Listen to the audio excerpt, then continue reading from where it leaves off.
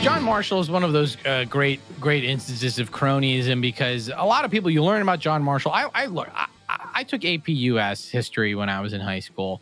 I've read a lot of history books. I've read a lot of stuff on John Marshall and his constitutional opinions, and you got all these people.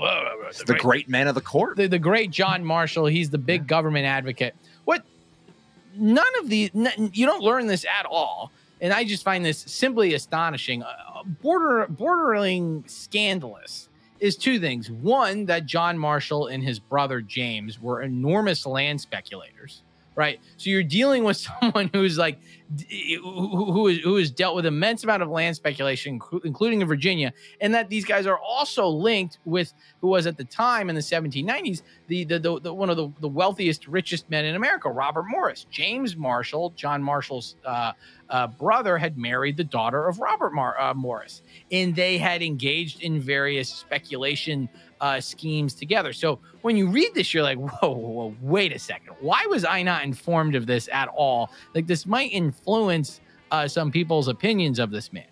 And John Marshall was someone who was very concerned about what would happen in the Yazoo, what would happen with the Yazoo claimants, because John Marshall was undergoing, he was suffering a similar experience in Virginia. There was a large land grant in Virginia that the Virginia legislature had wanted to rescind. The Marshalls were involved in it. They didn't want that to happen.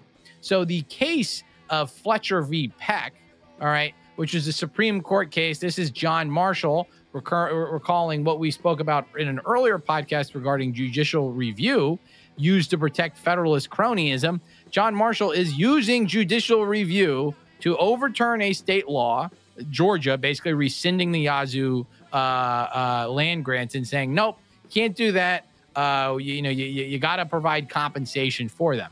And okay, so why did he want to do that? All right. Obviously, John Marshall was a big government person ideologically. He wanted to find some defense of this using the contract clause and all of that.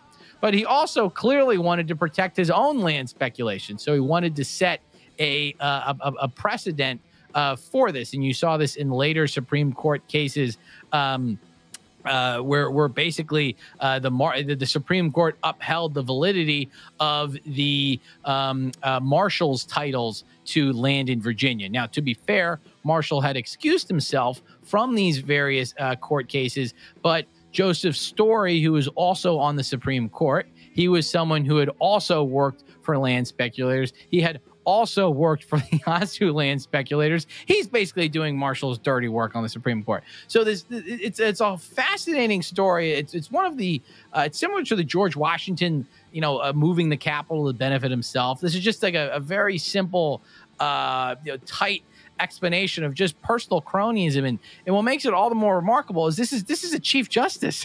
This is supposed to be a person who's above all this. He's a great legal analyst, and he's kind of making deals basically to line his own pockets. And you're going, well, it's good to know nothing's changed in United States history.